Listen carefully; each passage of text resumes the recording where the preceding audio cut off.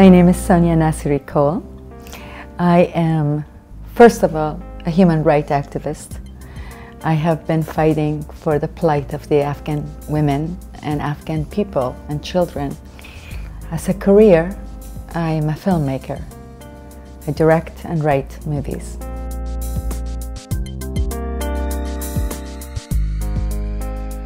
The last film I did is called The Black Tulip, that I shot entirely in Afghanistan. How I could describe it? It was hell on earth.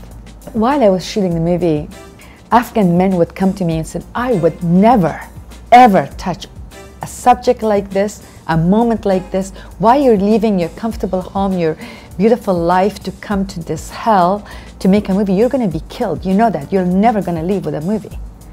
And there were moments I thought that's true. But as a woman, I found out how strong we are.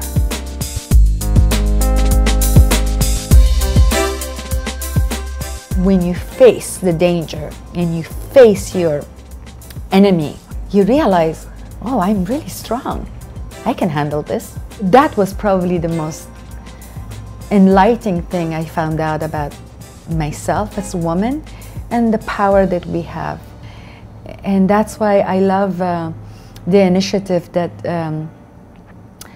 Provocateur have taken to empower women, because we are powerful. We just need a little help. Don't be afraid. The sky is the limit. Just go for it.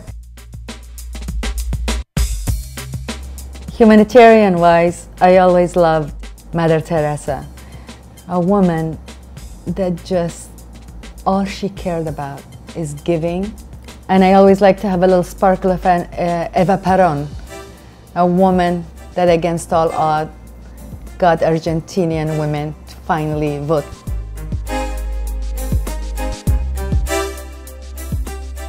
I wouldn't trade with anybody because I like to learn more about me. I mean, discovering oneself probably is much harder than finding out about somebody else.